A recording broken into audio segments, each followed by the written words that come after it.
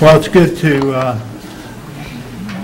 see such a good turnout this evening. Welcome and thank you for coming. I've got a legal pad that I started over here and over here because, you know, there are people from different classes, so, you know, you want your professor to know you were here. So we appreciate you signing up for that. First of all, I want to thank Dr. Smedra and Dr. Smith for participating in this very important seminar forum on the global economic crisis and its impact on the third world. And so I think we're going to learn a lot. In fact, I know tonight about what caused it, and you know, just maybe the impact on what we can do, what can be done to solve, you know, some of the problems. This is, for some of you, it might be your first seminar, but for others, you're familiar with it. At least for 3.5 years, probably 4 years. It actually goes back to 1981. And incidentally, my name is Dr. Harold Isaacs. And, I was here in 1981, and in fact, even before. And I started this series back then, and then we've had a lot of offshoots from it.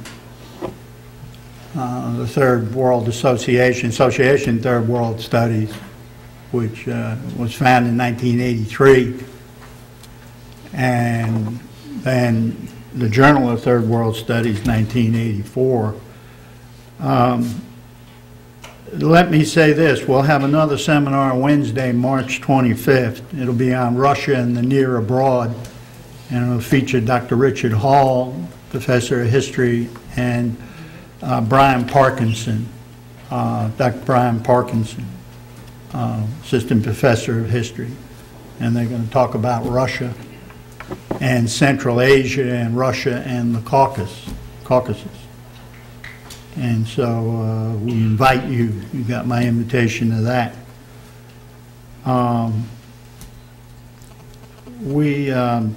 Monday, tragic event occurred, as most of you know. Millard Fuller passed away, and I want to just extend our sympathy to Linda and the children.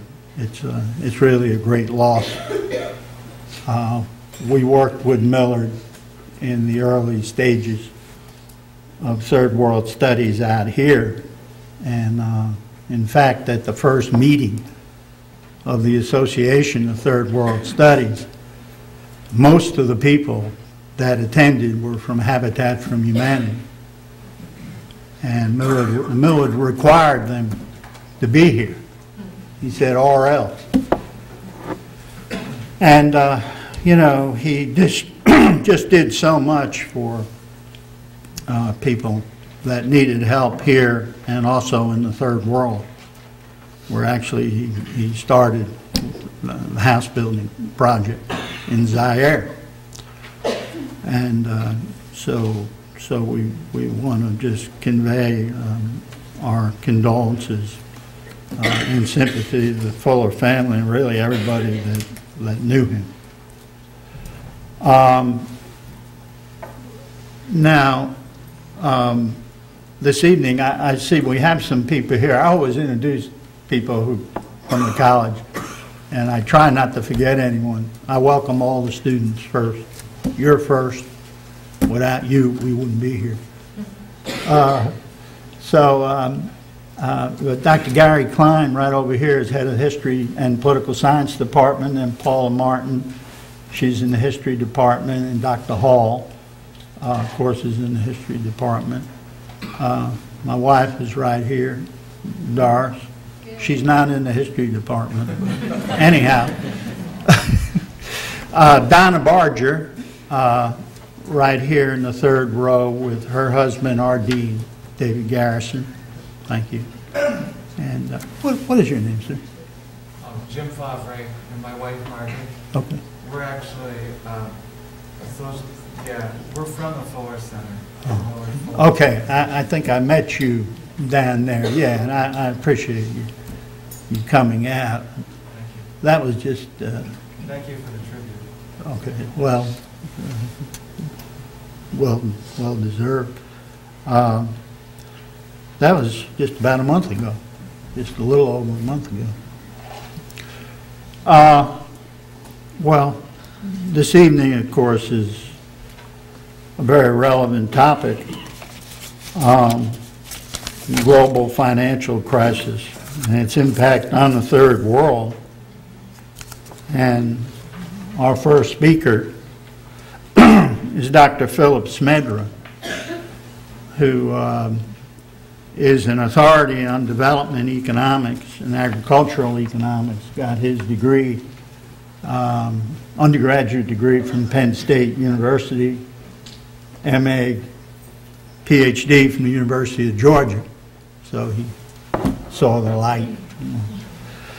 And worked for the Department of Agriculture, as this kid, Phil. He's taught at various universities, including the University of the Pacific. He's been very active in the academic community. He's on the board of directors of the Georgia Consortium, and he's on the editorial staff of the Journal of Third World Studies. He runs, supervises study abroad programs, and in fact, his forthcoming program is GSW Maymester Study Abroad Program in Bulgaria, which is going to be held at the American University in Bulgaria May 10th to June 10th, 2009. And he's done a lot of research, on-site research in the South Pacific on diabetes and other types of diseases affecting people in that region. And he's taught many courses on international economics and so forth. And Dr. Smedra is Associate Professor of Economics. He's going to be our featured speaker. And then Dr. Smith will respond, give a response to Dr. Smedra's presentation. So join me for to welcome Dr. Smedra for, I think, about the 12th time or something like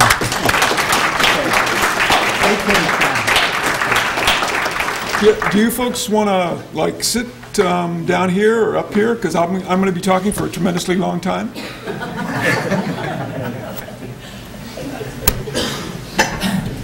Okay, I want to thank, first of all, I want to thank Dr. Isaacs for inviting me to talk and for putting these programs together that are, I think, very important. Tells us kind of what's going on in the developing world, and I'm looking forward to next month's presentation on Russia and the, what is it, the Near East? Near Abroad. Near Abroad. Central Asia. Right. That'll be exciting.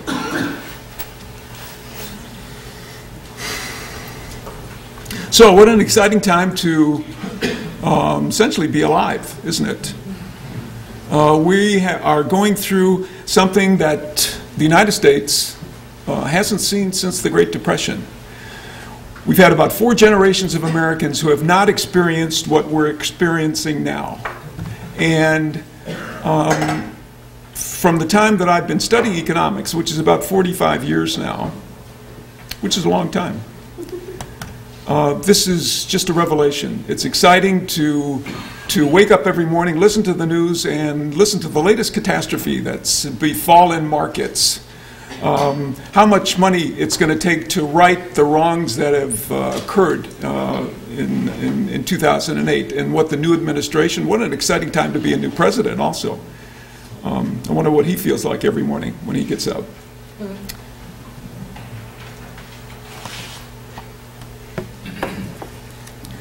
So, an exciting time to be alive, an exciting time to be a student of economics. And those of you who are my students here, you're very, very fortunate to be living in a time when things are in turmoil, when economic systems, when economic markets are in turmoil.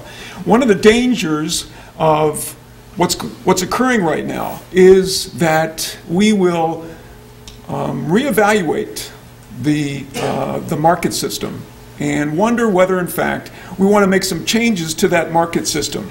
And I'm here to tell you that that probably would be a mistake. What occurred in 2008 was essentially a market failure. And for those of you who have had me for microeconomics, we talk about market failure, and we talk about the rightful place of government in market failure. Government has a role to play when markets fail. So I expect that the Obama administration will do something about the market failure that's occurred in the capitalist market that we operate in. But the danger is that we throw out the good things that have provided us with prosperity, both in the United States and the Western world, and also in the developing world. We have to make sure that we don't throw out the good things along with the bad things. The good things that this system, this capitalist system that every country in the world now has adopted, except for a couple of outliers like Cuba, and Cuba will adopt it as soon as Mr. Castro goes away. That'll happen shortly. North Korea. You go figure North Korea. I haven't been able to figure out North Korea, nor has anybody else. But they'll adopt capitalism, market capitalism, sometime soon. And so will Laos, and so will the other countries that call themselves communist. China saw the light about 30 years ago. And China now is a much more capitalist country than we are. Kind of a Wild West capitalism. But again, we want to make sure that we don't throw out the good things of market capitalism when we reevaluate the system and throw out the bad things. All the system needs in order to right itself is a little bit more oversight. And that's what occurred last year and the year before. Not enough oversight in our financial markets. But understand the system of market capitalism has provided us, both in the Western world and the developing world, with a level of prosperity that the world has never seen before. Capitalism is good. It's provided prosperity, as I mentioned, to billions of people. It's brought people in China, in India, and other developing countries out of abject poverty into a middle class. 500 million people in China into a middle class. Now, there's still about 800 million of them living in abject poverty, but given enough time, those folks will be brought into a middle class. What the current system, the current globalized market system has done, has integrated all the economies, essentially all the economies in the world. Half the world's population now has become a participant in the global market economy. We have tremendous more laborers in the economy than we had before. And what that's done is caused the developing world to essentially import deflation. The integration of literally billions of people into world labor markets has caused prices of goods that we buy to be much lower than they would have been if those people weren't integrated in global labor markets. And therefore, we, as a Western society and people in the developing world, have become richer as a result. Now, a bit of the market failure. Because of cheap prices and because of very low interest rates, we in the West, especially in the United States, provided cheap interest to individuals who probably didn't deserve cheap mortgages. And we provided these cheap mortgages, provided free credit, essentially free credit to individuals who didn't merit that free credit. A way that the entire world shared in this system. Everybody wanted a piece of the American real estate market because everybody thought that the American real estate market was going to go up and up and up and up without any kind of a stop. But it's a simple case of supply and demand. Many more houses were created because housing prices continued to increase, and therefore builders thought that this market was unstoppable, and so we have an oversupply of houses, which, from your basic principles of macroeconomics, you know that when there's too much supply and not enough demand, prices go down. And that's what's happened. Overall, prices of houses in the United States have gone down by 20% over the past year. That's caused these strange financial instruments that have been created in order to take advantage of the housing market in the United States to go bust. And the problem is, the global problem is that everybody in the world essentially, wanted a piece of the American real estate market. And they got a piece of that American real estate market through these collateralized debt obligation, collateralized mortgage obligations, the securitization of thousands, millions of mortgages, and people buying shares, pieces of those mortgages. And then came this bust. Housing prices went down. Too many houses. These collateralized mortgage obligations became worthless.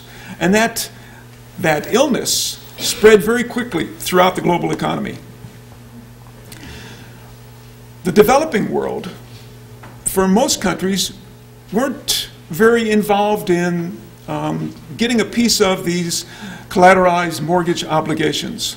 Most countries in the developing world were possibly not thriving, but doing pretty well, except for sectors of sub-Saharan Africa and parts of the Middle East.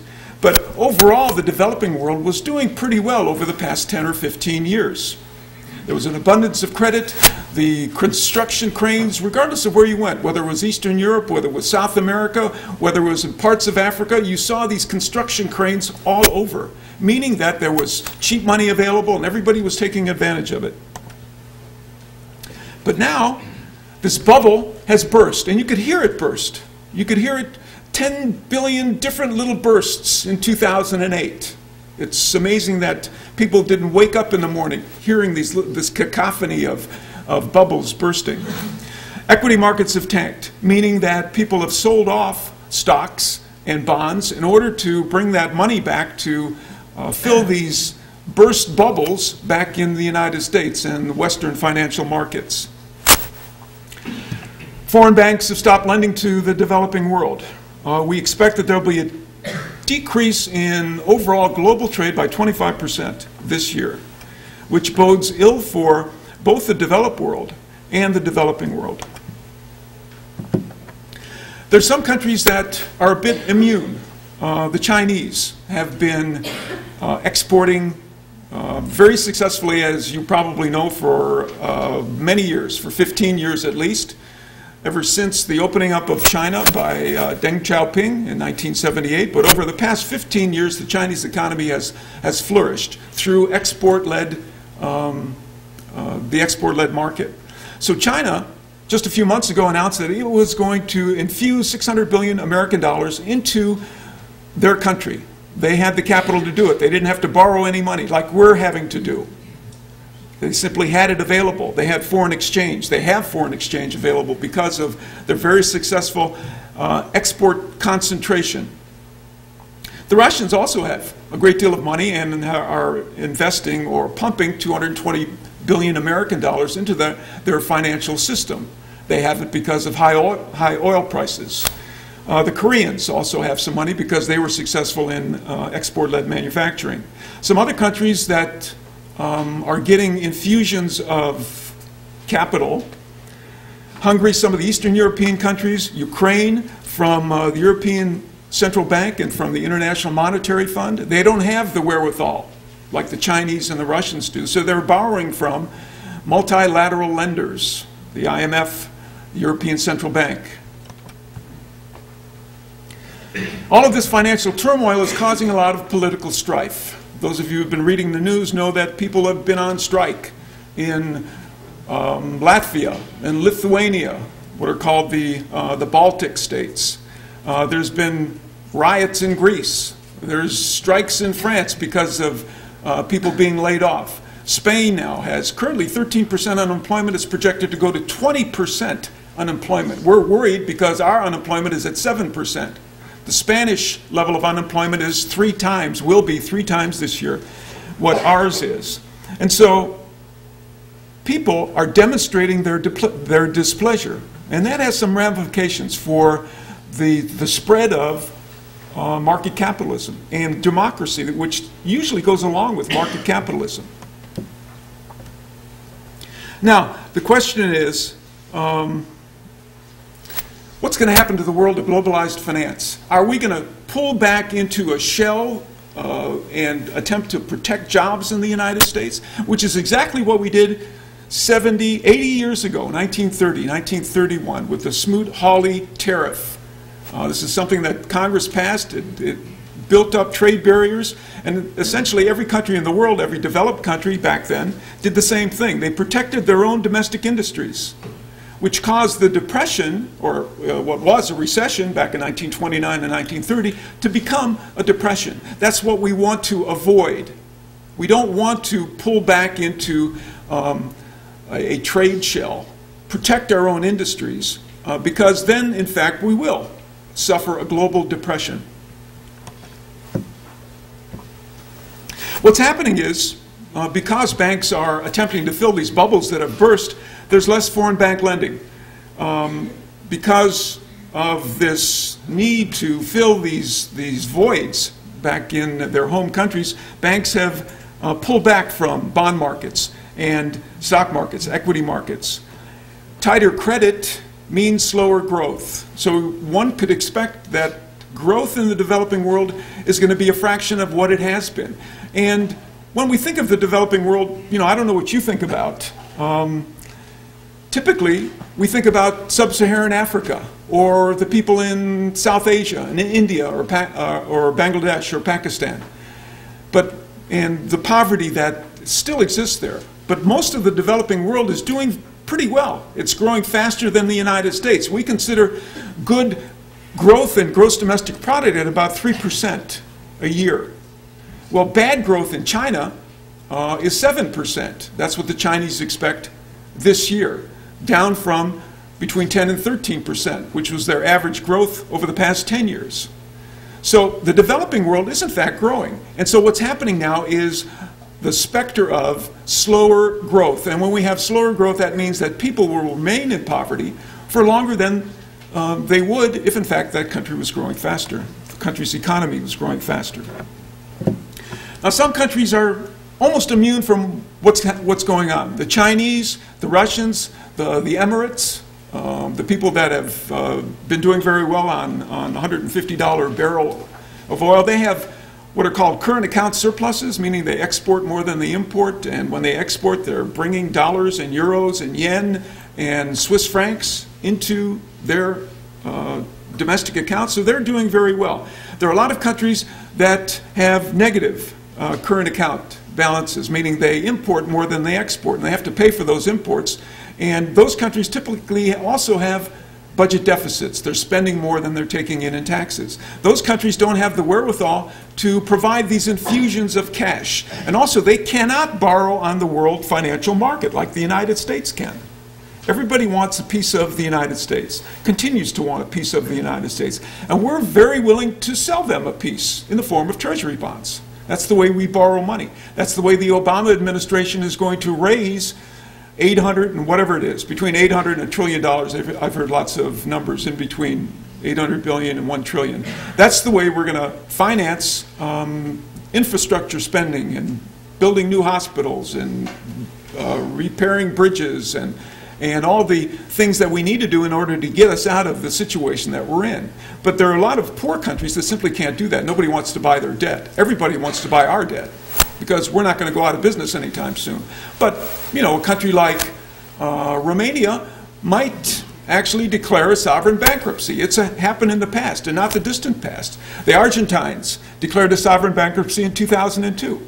$160 billion worth of debt. Said, sorry, we can't pay it. The Russians did the same thing in 1997. Sorry, we can't pay it.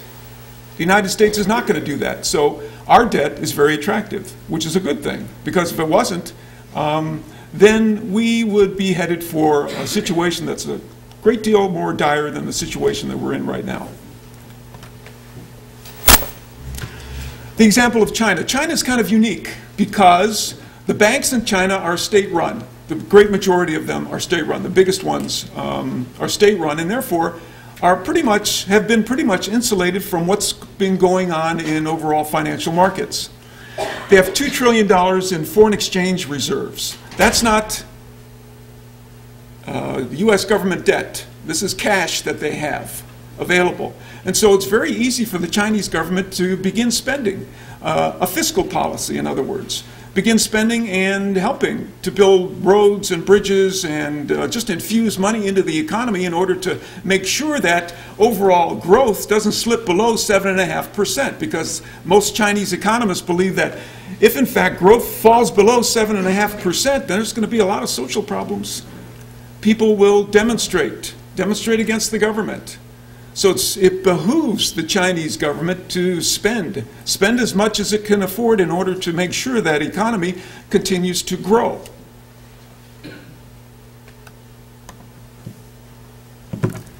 The BRIC countries, Brazil, Russia, India, China is the C. These countries are also doing okay. Brazil is a very diversified economy. It's got agriculture, it's got manufacturing, it's got a large service sector, it has technology. It's doing very well. As a matter of fact, it's probably the healthiest economy in South America or Latin America, and probably one of the healthiest economies in the Southern Hemisphere. So they're doing fine. Russia, as I mentioned, is doing fine because of its income from petroleum. India also is doing reasonably well, although they're not quite as strong as the Russians or the Chinese. The smaller countries are the ones that are going to be affected by what's going on in the overall global economy. And they're the ones that need the most assistance. And the assistance that they will get is from multilateral agencies like the World Bank and the International Monetary Fund, and also by lenders like China and Russia, who have a great deal of capital to lend. The Chinese have been all over the world attempting to cultivate friendships with countries in the developing world. The Russians have just lent Iceland, which has been in the news over the past couple of months because its economy is totally wrecked because of its involvement, its bank's involvement in these toxic debt instruments. The Russians loaned the Icelandic government $5 billion, $5 billion American dollars. So the countries that have this capital will be out there attempting to cultivate friendships. Now, region by region. As I mentioned, Africa's financial system hasn't been very well integrated in the global financial market. So very little exposure to, especially the subprime market. African banks typically don't get involved, did not get involved in this toxic debt situation. Economies in Africa, typically they do well or they do poorly independent of what's going on in their financial markets. Financial markets in Africa are not very well developed. Africa gets its capital in order to conduct business two ways. One is through aid. The second is through what's called foreign direct investment. Companies coming into Africa and exploring for oil, digging oil wells, or opening copper mines, or uranium mines. That's the way Africa grows, through the exploitation of its natural resources, its minerals. The countries that have a great deal of petroleum deposits in Africa are hurting now that petroleum prices have gone down. Nigeria depends on oil. Its budget is geared to oil being $63 a barrel. The Russians also are geared toward $70 oil. So as long as oil stays below $70 or $60, many of these countries that have built up a great many reserves can continue to be reasonably buoyant until their reserves kind of run out. And nobody's projecting the price of oil to be any more than $40 or $50 for the next 2 years. So probably by 2011, if prices of oil don't rebound, then the Russians are going to be in kind of dire straits. And also these other countries in Africa will be hurting. Again, here's just a review of many of these countries depend on their natural resources, copper and zinc and nickel in Zambia and the Democratic Republic of Congo. Rather than growing at 5%, which has been the average growth in the continent of Africa, all the countries taken together, from 1998 to 2008, over the past 10 years, growth probably is going to drop to 3%. Of course, that depends on how far these basic commodity prices drop. If, in fact, we go into a global depression, then prices are going to drop much more than they have dropped, and these countries will be affected much, much greater. The effect on them will be much greater. Now, one last thing about Africa. The continent of Africa, made up of 54 countries, I think, has benefited a great deal by what's called the Washington Consensus. And there are a lot of people who talk about the Washington Consensus and say how harsh it's been on countries that have attempted to borrow from the World Bank and the International Monetary Fund. The Washington Consensus is the World Bank and the IMF and programs called structural adjustment and conditionality, meaning, yes, we'll give you $1 billion, but you have to do this and this and this in order to, for us to provide you with that capital. And this and this and this typically involved lowering budget deficits. That is, the government needed to decrease spending or increase taxes. And the way governments in the developing world typically did that was to fire a lot of public employees. In the developing world, in the United States, the government of the United States employs 2 or 3 million people out of a population of the federal government. Out of a population of 305 million people, that's kind of a small fraction. But there are countries in the world where the federal government employs 70 or 80%, or sometimes 90%, or sometimes 95% of all the people in formal employment. And that's very expensive. And so the World Bank, the IMF, beginning probably 30 years ago, dictated the conditions that these countries needed to meet in order to be qualified for loans. Low budget deficits, low inflation, that is, decrease in government spending, low interest rates. And it's worked. Good economic management has actually worked in Africa. There are success stories in Africa, in sub-Saharan Africa. Botswana, who has an American-educated president, is probably the biggest success story of all of sub-Saharan Africa. Its economy has been doing very well for a long time. Of course, it has a great deal of minerals to sell, but more than that, it has very low levels of corruption, and most of these countries in the second point here have low levels of corruption. A civil war stopped in Mozambique about 10 or 12 years ago. That's always good. That helps development if the war actually stops. Ghana just had an election a few weeks ago, and there was a transition of government that went very smoothly, which is big news in Africa. It's not big news in the United States. We expect the old president to graciously bow out and the new president take over. That doesn't happen in Africa. Many times people take to the streets, or people go to the barricades, or rebel armies form, depending on what faction you're supporting. So there have been success stories, and the reason why there have been these success stories in these particular countries is because of the Washington Consensus. So it's pretty obvious that Africa can be affected by what's going on in the global economy if commodity prices bottom out and stay low for a couple of years, which they might do, depending on, again, other parts of the global economy. If international lending institutions decide to pull back, then, especially when you're talking about countries that have high political risk, high economic risk associated with them, not a lot of lending is going to be going into the Democratic Republic of Congo, because they've been fighting essentially since 1960 for 50 years, one faction versus the other faction. And the country's as big as Western Europe, so how do you, and with no roads. So it's very difficult to have any confidence that that country is going to evolve into something that will be a beacon for all of sub-Saharan Africa. Latin America. Again, this is a region of the world that hasn't been very much involved in global financial markets. They depend, most of Central America and South America depend on exports, typically of basic commodities, minerals, depending on what country we're talking about, oil, and also agricultural commodities.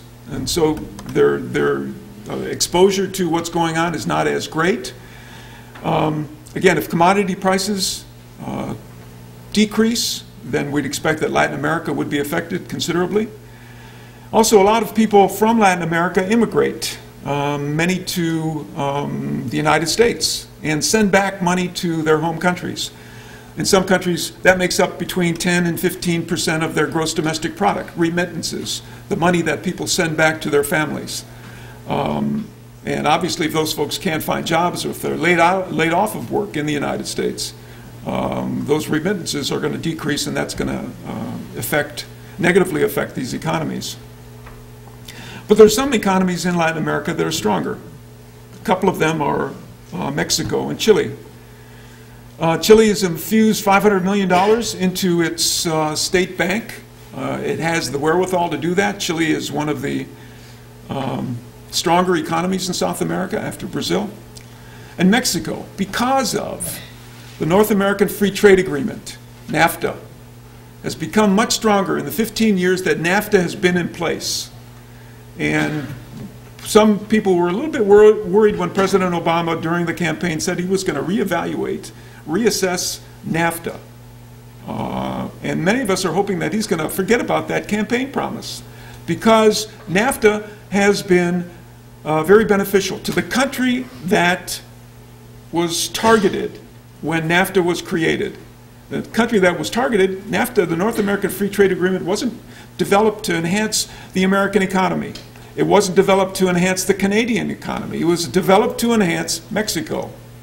And since 1994-95, when that treaty came into effect, the economy of Mexico has grown by about 8% a year, which is good.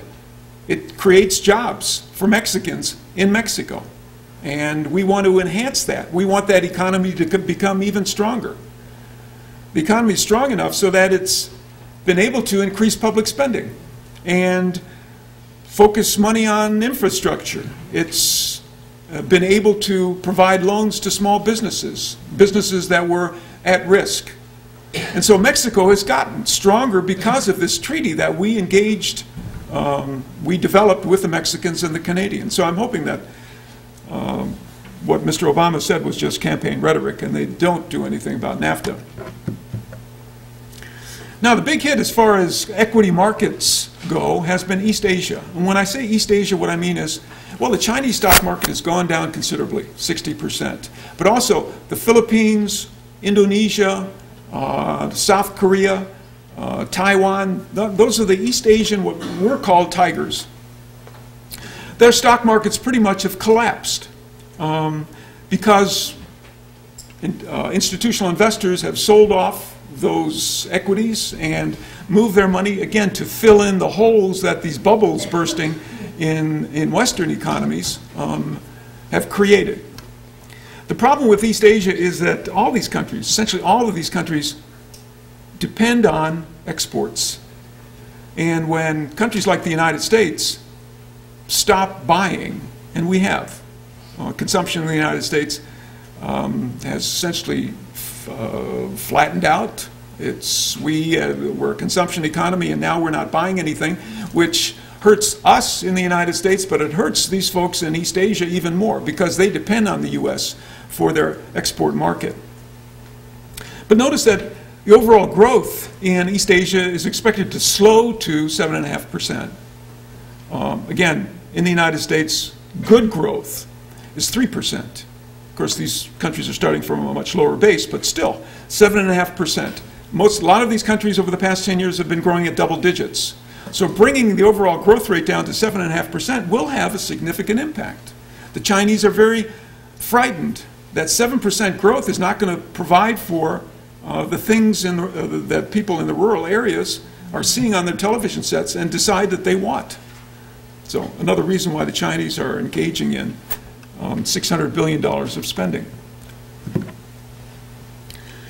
East Asian economies haven't found an alternative to export-led growth, export-driven growth. And until they do, they're going to be dependent on what's occurring in Western Europe and the United States, North American market, Canada and the United States. So their fortunes, as this says, are tied directly to the domestic health, the health of the domestic economies in the West. What they need to do is kind of concentrate on developing their own markets. And the Japanese have tried to do that. The Chinese are trying to do that. But the difference between Asian people and Western people is that Asians save. They're huge savers, typically 30% of their income. That's the average savings rate in Japan, 30% of their income. In the United States, we're spenders.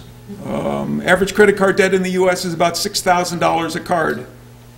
So we have negative savings in many years. So somewhere in the middle. Too much saving is no good because the domestic market hasn't developed sufficiently, but too little saving is also not great. So someplace in the middle, between 30% and like a negative 2 or 3%. Not quite sure exactly where that is, but somewhere in the middle is the ideal amount of saving and the ideal amount of spending. South Asia.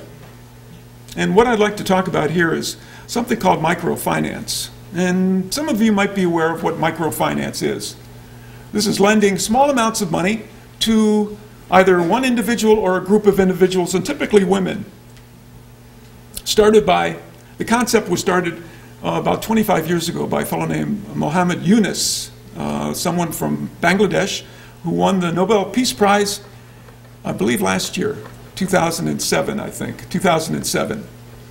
And he won the Nobel Peace Prize for this, for the creation of the notion that poor people are credit worthy.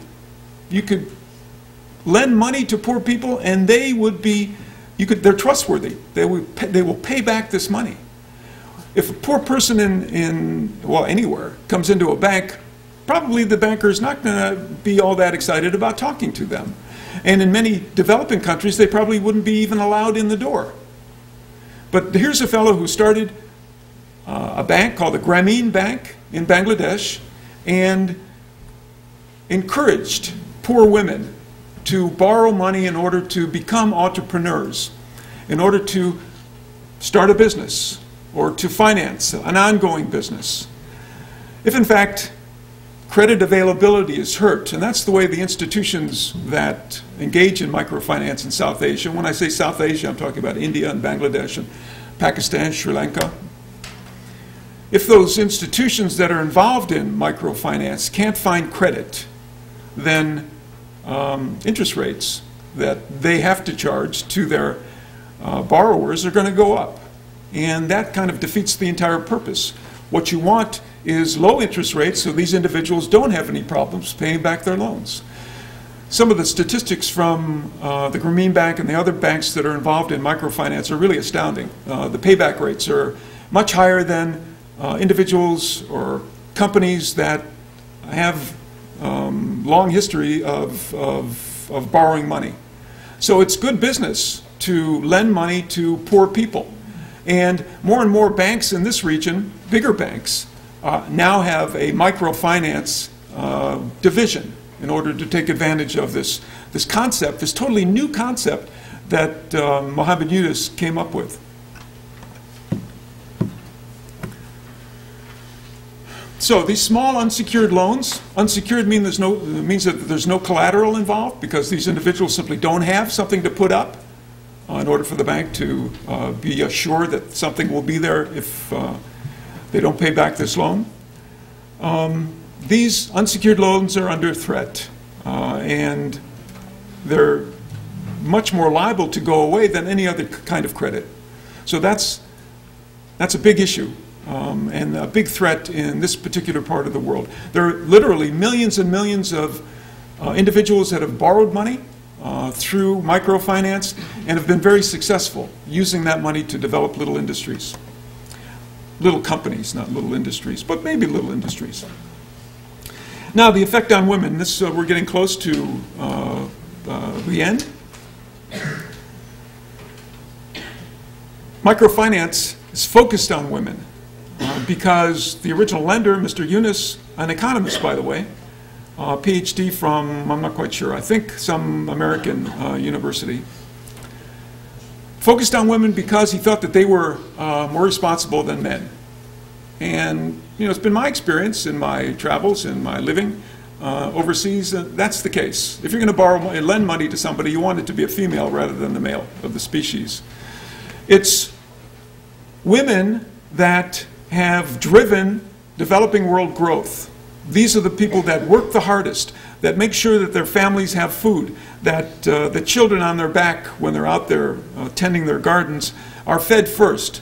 They're the ones that are looking for a little bit of capital in order to start a business or grow a business that they're involved in. The textile industry, which is worldwide, just check out the labels on the stuff that you're wearing right now, and we buy stuff from all over the world, as you know. All those pieces of clothes, for the most part, are put together by women. Women in the textile industry support, as this says, 7 family members. If there are fewer jobs available because of what's going on in the global credit markets, then fewer remittances will be paid back to female members of the family of the female who's immigrated in order to work in a textile factory.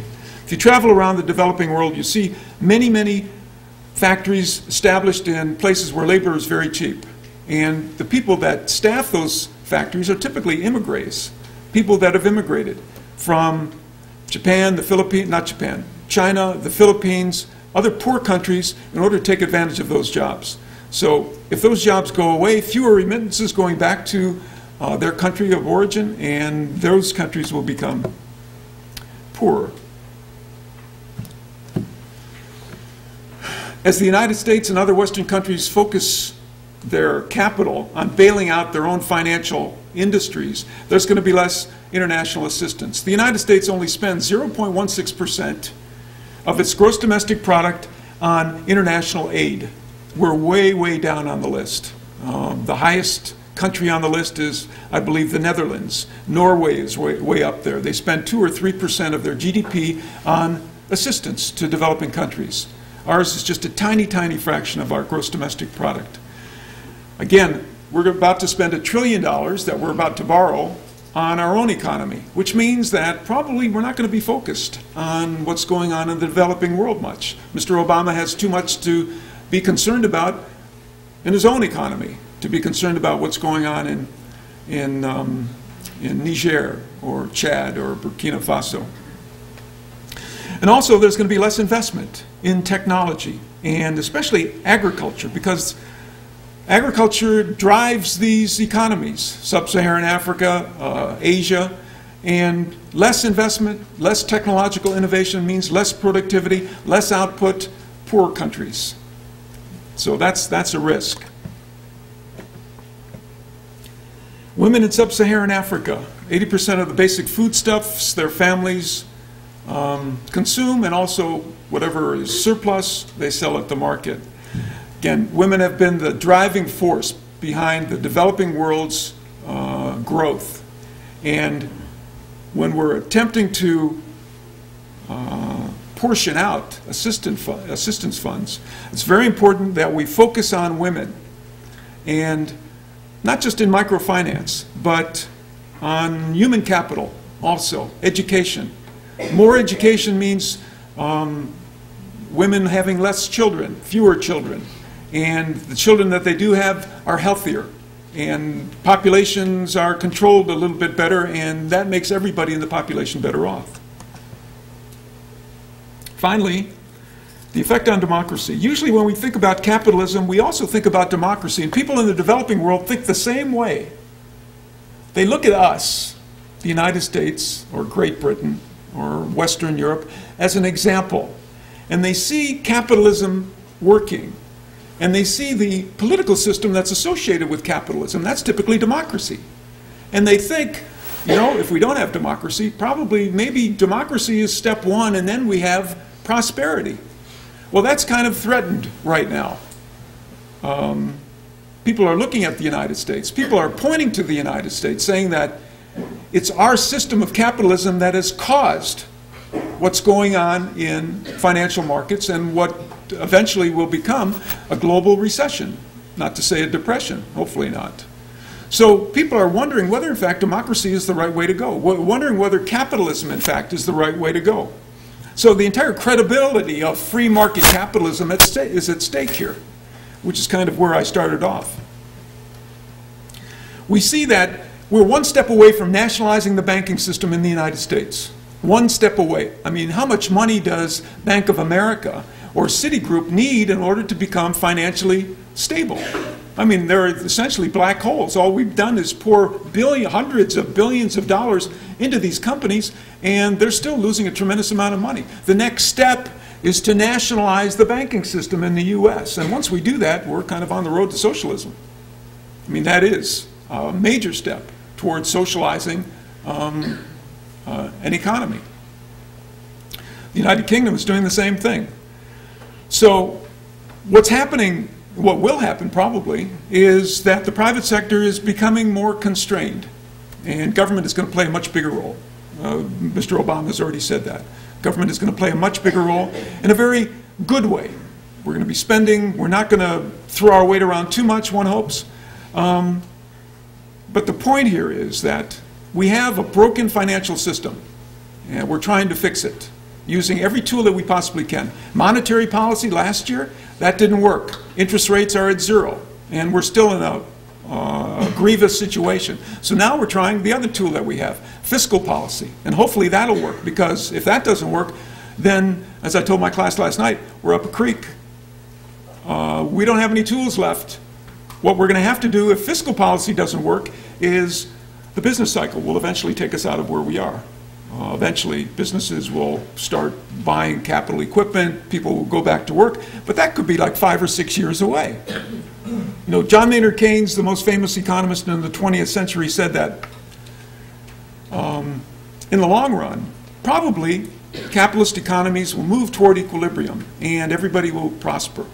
But we live in the short run. In the long run, he said, we're all dead. So we need to do something in the short run, which was the motivation for Franklin Roosevelt to begin his program of government spending. So what we don't want to happen is that Western values, Western-style capitalism is discredited by what's going on in financial markets. So there are a lot of non-consolidated democracies in the world. I think the previous slide said that 50% of the people in the world live under some kind of a democracy, some kind. The emphasis is on some kind of a democracy. Not a democracy that we're accustomed to, but budding democracies. And those are the countries that are at risk in this kind of a situation. And those countries are in Latin America and Eastern Europe. We look at Hugo Chavez in Venezuela. We look at the fellow in Bolivia, what is his name, Morales? And we see a bit of totalitarianism taking over. We don't want that to happen. And we have to do everything we can in order to make sure that that doesn't happen. If it does happen, probably what's going to happen overall throughout the world is something that we could call authoritarian capitalism, which is what the Chinese have right now. This is a picture of Deng Xiaoping, who was the premier in 1978 when China opened its economy to the global economy.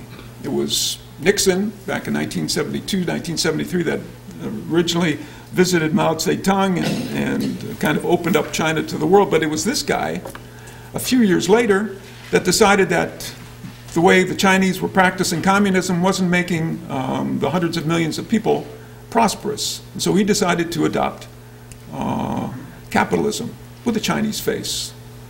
What we'd like to avoid is the adoption of authoritarian capitalism, because there are a lot of bad things associated with the way the Chinese do business. There are a lot of good things. A very swift movement out of poverty of hundreds of millions of people. A very quick way to infuse capital into the economy. You don't have to go through Congress. You don't have to cuddle up to the Republicans and say, you know, this is a good thing, and yes, we'll cut this, and no, we won't cut that. The Chinese government says $600 billion, bang, and it's out there. So this is kind of what we want to, I believe, avoid. You know, time will tell whether authoritarian capitalism is the best way or market capitalism is the best way. That's it. Thank you.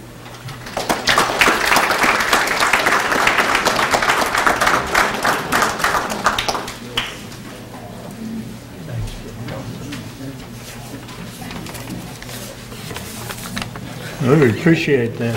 So that was really a great presentation. Thank you. Our respondent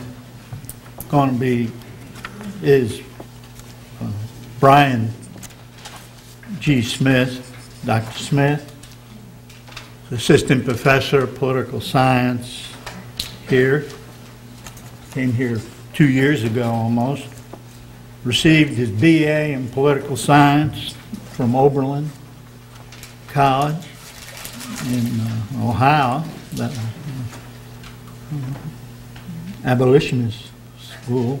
That was radical. And MA and PhD degrees in political science from Brown University. And before coming here, he taught at Colgate University and Middle Georgia College.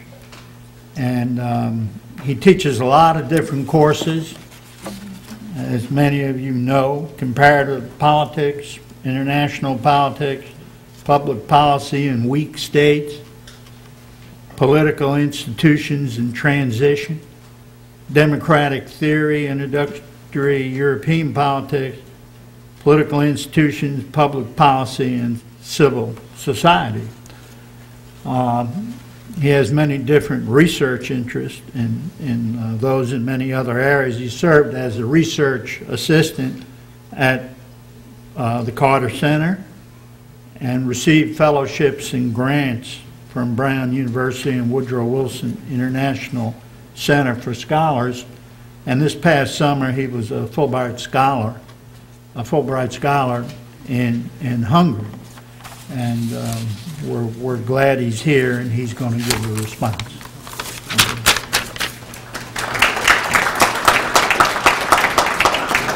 Thank you, Dr. Isaacs. Good evening. A lot of familiar faces out there. I'm going to be reasonably brief. I actually, as a respondent, had decided not to directly comment on any of the details. I knew I wouldn't be able to improve on Dr. Smedra's very good presentation and the details that he provided concerning the world financial crisis. I intended to only make one or two brief textual remarks, but I'm a political scientist and I just can't help myself. And so I need to respond directly to just a few points, actually just add to a couple points and respond. First of all, he mentioned the purpose of NAFTA. And I just about jumped out of my chair when he just sort of cut off at the point, leaving it that it was all for the benefit of Mexico. But I think we would both agree, I think Dr. Smedra would agree with me that the long-term purpose, of course, is United States interests. We want a large, developed, strong industrial economy as our major trading partner right to the south. It can only help our economy in the long run. So NAFTA has our own, is in our own interests. The second thing is we could argue all night about the Washington Consensus and whether or not that's actually been a good thing overall for the developing world. There's a lot of disagreement over that so-called Washington Consensus that was mentioned and its negative impact on the people that actually live in the developing societies in these developing countries. You can balance a little slightly better GDP growth due to better budget deficits or something like that against actual harm of being imposed on the poorest of the poor in a lot of those countries. And the third thing is actually kind of positive. My last little point is actually kind of positive, and that has to do with democratization, a particular specialty of mine. But in that financial crises actually can help democracy quite frequently. An economic crisis or financial crisis of any kind can undermine the legitimacy of any kind of shaky government, authoritarian or democratic. So certainly where there are shaky democracies in the world, you could see a financial crisis undermine that democracy in some way. But a shaky authoritarian system is just as likely to be undermined by a financial crisis. If you look in the 1980s, throughout the throughout Latin America, South America, Central America. There was a major economic financial crisis in the 1980s, and that actually led to greater democratization. You saw democratization sweep through Brazil, Argentina, and Central America, various kinds, and the financial crisis actually is credited with increasing the number of democracies in the world. So it's not all gloom and doom necessarily in terms of financial crisis and democracy. But I did not intend to make any specific responses, so I have one major point simply to make, and that is to try to place this financial crisis into historical and systemic context for you. The financial crisis is not an act of nature. It's not a natural disaster. It's not some kind of unavoidable product of markets. Certainly market failures is a good way of describing what is going on currently, but there's no inherent property to how our economy works, or for that matter the global economy works, that necessitates this kind of crisis from just coming along like a storm we have to weather. Everything about our economy and our finances is a product of human actions and decisions, a product of the society we want to create, and the rules by which we actually govern that society. The global financial system is exactly such an institution. It's exactly no more nor no less than the product of human action, human behavior, and the rules by which we want to govern ourselves, either in a country or internationally across the entire world. Our current system is only 38 years old. It's not like this has been the way the world works for hundreds and hundreds of years. It's 38 years old. And so I want to place that system, this current system, in its historical context for you. First of all, prior to World War II, we had a distinctly different global financial and economic system out there.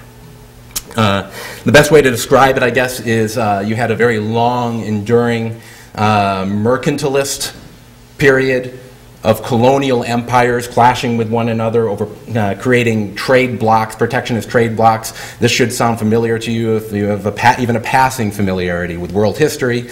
We had colonial empires dividing up the planet and creating trade relationships with what is now the developing world that was very exploitative and focused around benefiting the colonial empire back home. This protectionism exacerbated various global economic crises that happened at the beginning of the 20th century, leading right up to the 1930s depression that Dr. Saavedra mentioned.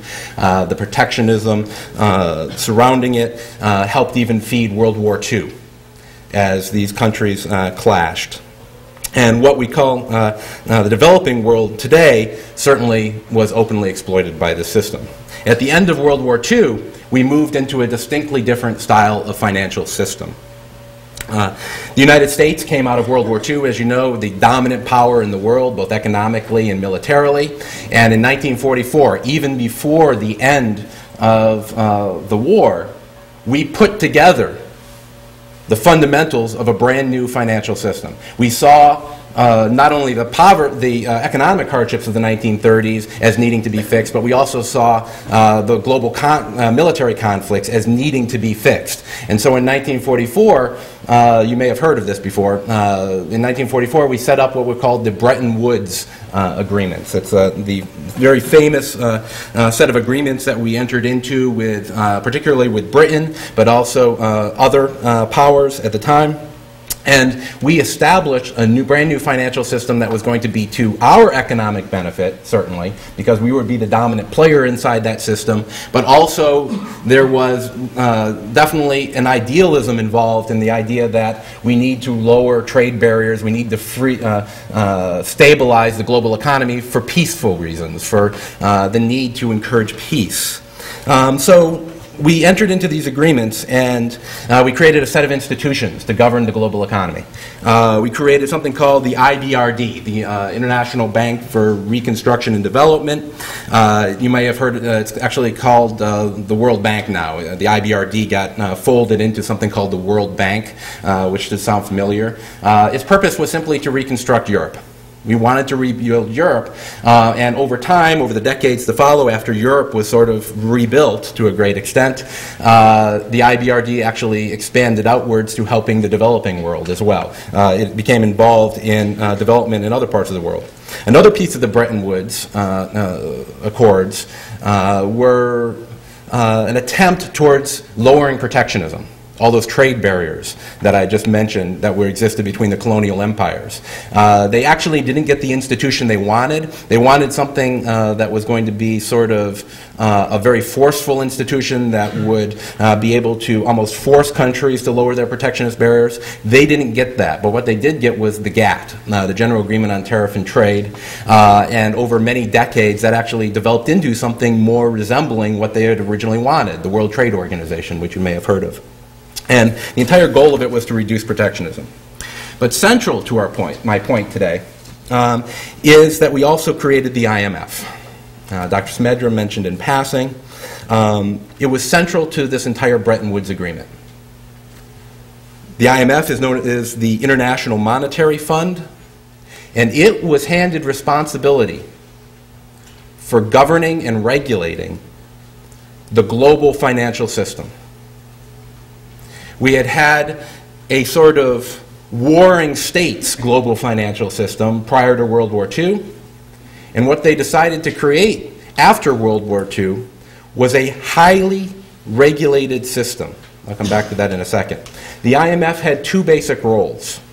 First, the IMF governed the fixed exchange rate system for the world. Exchange rates of currencies between countries, different types of money, British pounds to American dollars, became fixed. There was no global market for currencies like there is today, where you can just go out and speculate on the value of currency. You can just buy and sell currency, it'll go up, the prices of currency will go up and down. Instead, currencies were fixed against each other. They were allowed a little bit of wiggle room that the IMF had a great deal of control over, but they were all fixed against the United States dollar. And the IMF governed this system, and the United States controlled the IMF to a great extent, and therefore the United States essentially governed the international financial system. The second thing the IMF was designed to do was to provide loans to countries. Whenever a country was going to potentially face some kind of currency crisis, the IMF was supposed to step in and provide a loan. You see, the idea is if you're a country and you find yourself in an incredible amount of debt that you simply cannot pay off, well, then you could just run off so much money that your currency becomes worthless, and that means your debt is worthless. And that's precise, and therefore you're out of the debt, because if you owe $1 trillion and $1 trillion isn't worth anything, then you have essentially no debt. If $1 trillion will buy you a candy bar, you really don't have to worry about your debt anymore. And the IMF was designed specifically to try to avoid countries having to drop into that sort of trap, which is very damaging to their economy and destabilizing to the global financial system. So the second thing the IMF was supposed to do was to provide loans to countries when they needed them, when they were when they were faced with a potential currency crisis, helping them to pay their debts. These two functions, particularly the first, the major function of the IMF, created a relatively stable global financial system. But also at the same time, private capitalists and banks were very restrained in their behavior. There are rules and intense rules and guidelines that, compared to today, choked off a great deal of private investment that could have been taking place around the world. But nevertheless, the system was stable. It was regulated. Well, the system changed in 1971 into the system that we have today. The United States at the time was under increasing financial pressure. We were fighting in a very expensive war in Vietnam. We had mounting trade deficits that were causing us to have serious currency problems. And President Nixon decided that the best response would be to take us off of what was called the gold standard. But what that really meant was we would no longer allow the U.S. dollar to be the fixed rate of exchange currency currency for the world. We took ourselves out of, unilaterally, this fixed exchange rate system. It was essentially the elimination of the global financial system that had existed for, I guess it's 26 years, between 1945 and 1971. At the same time, very quickly, banking and investment rules followed. With the elimination of the system of fixed exchange rates, they eliminated banking and investment rules all around the world. So it was essentially the entire sweeping away of the previous global financial system. We tried to counter it. We tried to deal with it a little bit. We tried to keep governmental control over the system a little bit, despite the fact that we essentially deregulated the planet. In 1974, finance ministers from the various industrial countries, it started with 6, and when Canada got added on in 1975, it became known as the G7. If you've ever heard of the G7, it's the regular annual meeting of finance ministers to try to create government input into this global financial system. Don't confuse it, by the way. If you've heard of the G8, that's something totally different. That's like this regular annual meeting of the leaders of, well, the G7 plus Russia countries. But the G7 just had to do with the finance ministers meeting to try to keep a little bit of government control over what had become a free-for-all, deregulated financial system, to have some kind of impact on it. So, our current system has 2 major consequences for the developing world. The first major consequence for the developing world is that international capital, credit, and investment have become far more available to these countries. Capital investment is, private investment is very easy to shift around the planet at this point. There's no global institutional regulation controlling it. There's no governments involving themselves in the exchange rate between an investing country and a country receiving the investment. So this has led to growth throughout the developing world since the 1970s, as private investment and credit became far more easily available all around the planet, and certainly available to the developing world in a great deal. This actually combined with the impact of what is called globalization, in that transportation and information exchange became cheap, quick, and eased the speed at which capital and investment and credit could shift around the entire world. The second major consequence of our current global financial system, of this totally deregulated system, is increased instability. We had given up in 1971 stability and sort of constrained capital investment in exchange for very freely flowing capital and investment, but a highly unstable system. It is, our current system is more prone to having a financial crisis of any kind, and financial crises tend to spread very rapidly from one particular country to other countries around the world. Basically, as fast as investment and credit can be poured into, say, Malaysia, it can just as easily be yanked right back out again. At the first sign of any kind of trouble or potential issues, you can have credit and investment suddenly just pulled out of the country, fleeing the country for safer shores, dropping that country into crisis, Malaysia in my example. The current financial crisis that we're experiencing is by no means the first. Caused by the instability inherent to this global system. Not to say that under the previous system there were no such thing as a financial crisis, but certainly they tend to be more intense and potentially, one could argue, more frequent under the deregulated system we have. You only have to look at the 1980s, the Latin American debt crisis that I just mentioned previously. Next decade, the Asian financial crisis. It popped off in Thailand and quickly spread across the entire world. The Russian crisis Dr. Smedger mentioned was a direct consequence, back in 97, was a direct, or was it 98, 97, 98? And it spread to Russia very quickly from Thailand. It was a direct result of this Thailand crisis of the 1990s, and here we are in the next decade having the next major financial crisis.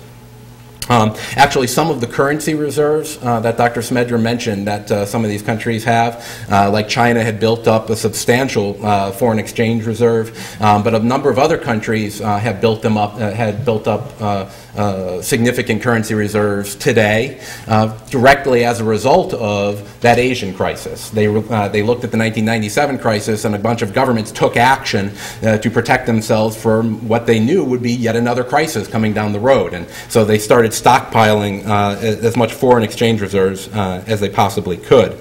Well, many countries have also responded to the 1997 financial crisis by trying to re-regulate the international system locally. Governments started creating more restrictions within regional trading blocs. There were various regional trading blocs around the world have attempted to sort of re-regulate at least a little bit, made the first steps towards re-regulating at least their regional systems. There was not really much of a push in the 1990s towards any kind of global re-regulation or anything like that, but certainly a number of countries, governments are seeing a need to try to put in place some kind of control over the global financial system, at least locally. With yet another major crisis, today's crisis, compounding on top of these previous ones, you have more and more governments in the world talking about re-regulating the system, about once again changing the basic nature of our global financial system. Like I said before, it's a human-constructed thing. This is a socially constructed system, so the governments, as expressions of society, are interested in changing what the nature of that system is. You're starting to hear at least increased talk about this amongst governments. For example, late last year, the European Union called for this. The European Union an economy arguably larger than the United States at this point in certain ways. And the European Union called for a complete overhaul of the global financial system. They said there was, quote, a need for genuine and complete reform of the global financial system. Individual leaders have spoken out. Prime Minister Gordon Brown of Britain called for new institutions of global governance and regulation to supervise the global financial institutions. In other words, he wanted to revisit the previous system we had.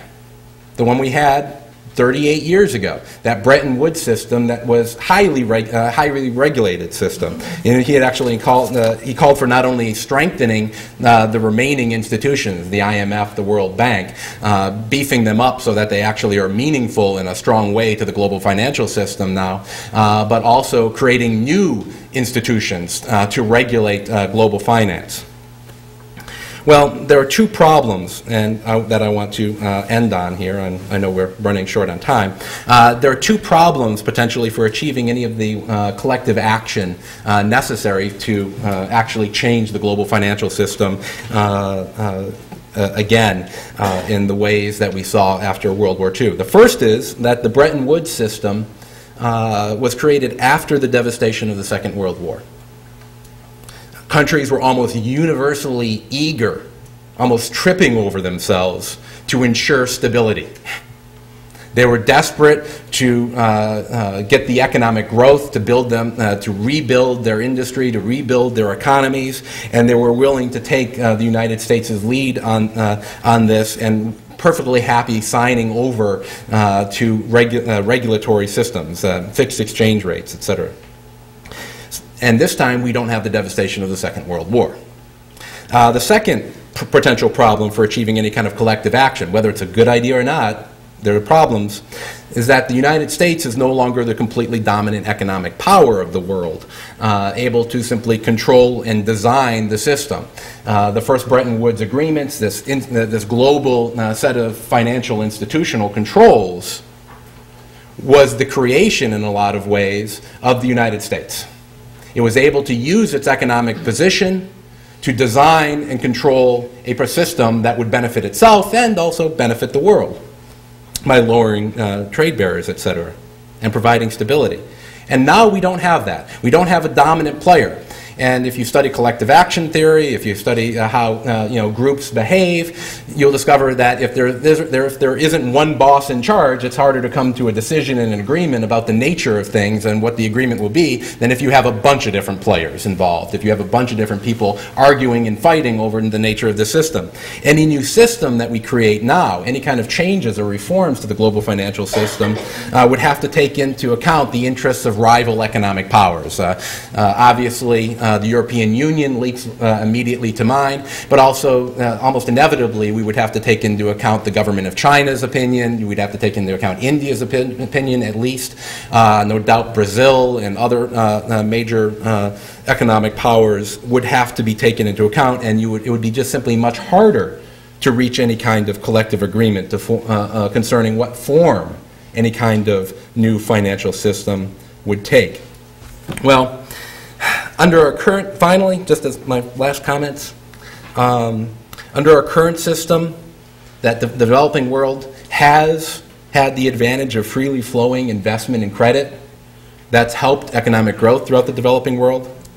However, it will also continue to suffer under our current financial system due to the instability of it, the lack of regulation causing these financial crises, and the long-term impact, however, of this current financial crisis. I think Dr. Smedra did a fantastic job of summing up the short-term impact, but in terms of the long-term impact of this financial crisis, I would say that with yet another crisis coming along like this, that there will be motivation amongst governments to create some kind of new global regulatory system.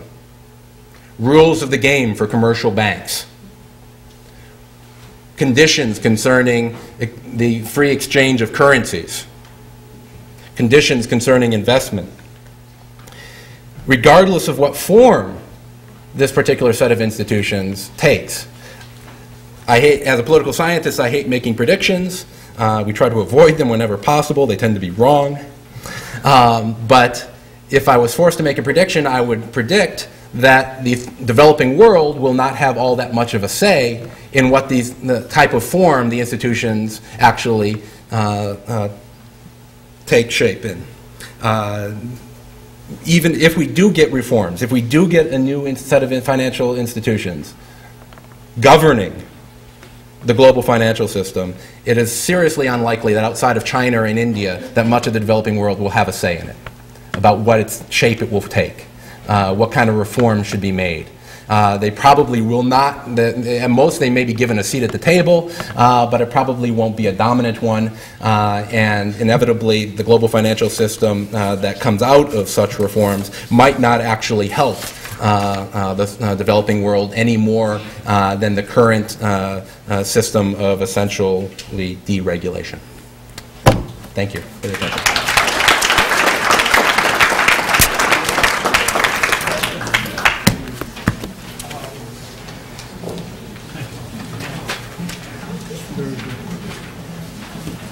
Okay, there has to be some questions. We have some time for questions. It's a lot of information. Yes, Don? I have a question back to NAFTA, which I think is how would you defend or at least explain NAFTA to all the working class Americans who in the last 12 to 15 years have lost their manufacturing jobs, especially in textiles? How would you very simply explain and defend NAFTA to those people? Because I think the perception is that there's a connection between NAFTA and the loss of all those jobs. I'll start. Yeah, go ahead. I'll start. How would I defend it? I would say you may lose your job, but you have a much better chance that your kids or your grandkids will have a job. And that's how I defend it. The way an economist would defend it is that we'd use the argument that David Ricardo used, comparative advantage, that we probably didn't have a comparative advantage in the manufacture of clothing or television sets or all the other things that moved off to Mexico after NAFTA was established.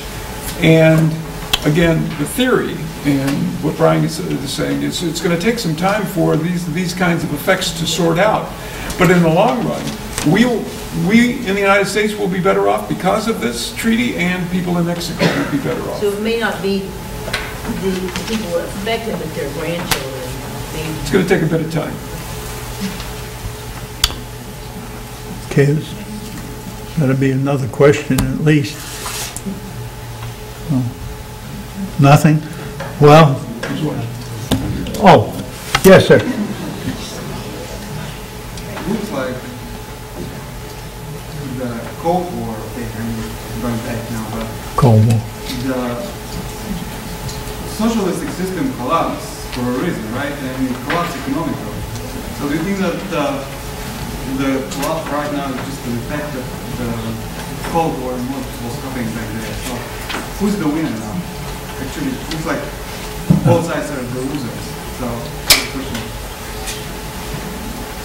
I didn't want to do that. I didn't really follow the question. Who's the winner? Well, for sure, socialism is not the winner, and communism is not the winner. I mean, we've experienced that, and we've moved on. The entire world has moved on. What's happening now, as I mentioned, like at the beginning of my little talk, is capitalism has experienced a market failure, and we're about to address that market failure through more government intervention. We don't need to go back and revisit the good aspects of communism and the good aspects of socialism. I think it would be a stretch to actually think about those and think about the good things that people in communist countries experienced between 1917 and 1991. I don't mean that it's good, but coming back to China and what you said, it's a danger, that's what I mean. People might start thinking like, yeah, look at China, China is doing okay. But it's a capitalist country. It's not communism. It's authoritarian capitalism, which is different than the way socialism system was structured. One second. Is that, yes, sir. I have a question. Do you think that China, Russia, and other countries, depending on exporting economy, has been able to make, how can I say, saving based on the United States economy? So how can it be that both countries can save based on your economy and you cannot save through their economy by exploiting them as well? Massive trade deficits. Okay. We have what I think our current trade deficit is running at something along the order of $800 billion a year. It's been floating between $500 billion and $750 for like the past decade and a half in that area. And obviously a lot of the money ends up getting reinvested in us in the form of buying up debt to us and a wide number of other ways. But you can think of it as an outflowing of potential savings that our government and our country could be doing. We've become definitely a consumption-based society where we're consuming what other countries are making, rather at least for the past decade and a half in particular, rather than consuming what we are making ourselves, and that leads to a lack of savings, especially in terms of our current account deficit. Yes, Bill? I wonder if you could expand, just to touch on the comment on the defense of NAFTA and that we have to suffer in order for our children and our grandchildren to have jobs. Because, I mean, that's a stretch. That's a 30-year, 50-year stretch. Could you just explain that a little more? Well, again, one has to go back to the classical economic theory, and David Ricardo, who came up with this notion, actually was Adam Smith, who came up with the notion of specialization, that you do what you do best and then trade for everything else, which David Ricardo kind of expanded to this notion of comparative advantage. Probably we as a society should concentrate on the things that we do best and then trade for everything else that we need. If we can do that consistently, then we become more productive and also we become richer over time. It doesn't happen. Obviously, there's a great deal of short-term displacement. People lose their jobs in the textile industry and all the other industries that migrated to Mexico and then eventually to China. But in the long run, we're much better off. During the period of the 1990s in the United States, we created 22 million jobs. And now, unfortunately, we're losing some of those jobs that were created, and jobs in every sector. But jobs mainly in sectors that we had a comparative advantage in the financial markets, where we did very well during the 1990s, and unfortunately that's all kind of unraveling now. But those are the things that we do best in the United States now, services. We're a country, an economy that's focused on services rather than manufacturing. The Chinese have got it down pat. They know how to manufacture goods for very cheap prices. And we can't compete with that any longer. And if we try to, again, my point about erecting trade barriers in order to protect our own domestic, pick an industry, the steel industry, the automobile industry, the pharmaceutical industry, we would hurt ourselves in the long run. We would be paying higher prices. So, there you go. Part of the problem too, that I think you need to take into consideration when looking at something like NAFTA, is the entire model of protectionism, building up walls around our country so that domestic industry can employ people and we can manufacture our own products here, whether it's steel and some kind of strategic resource for our own power and safe security, etc., or if it's just some t-shirt manufacturing to protect manufacturing here in the United States.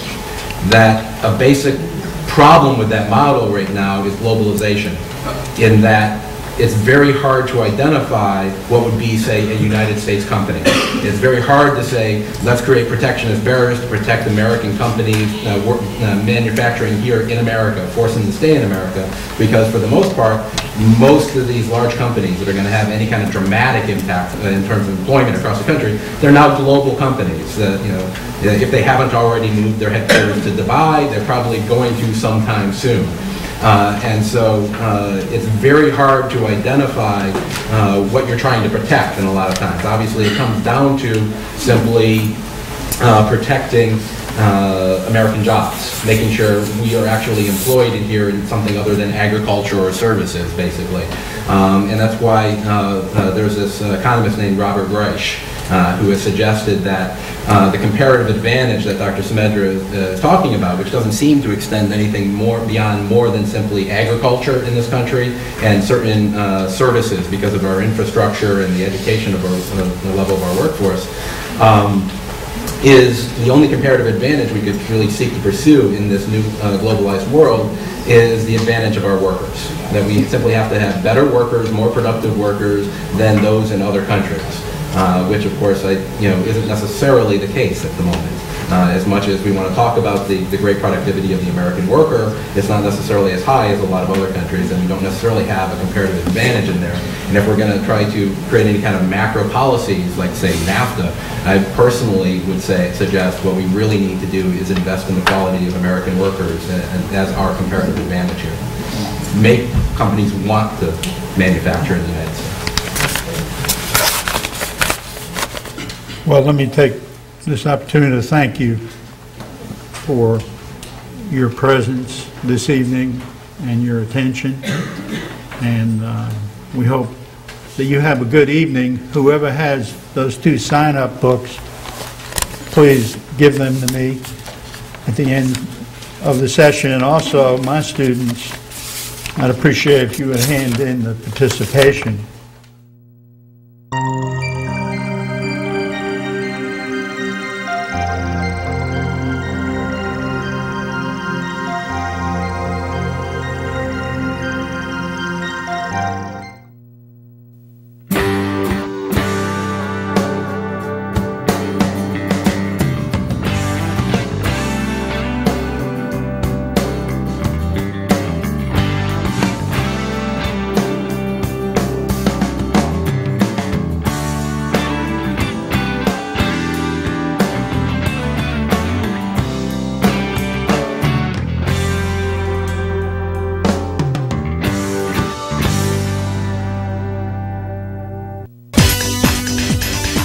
This is GSW TV, your campus and community connection.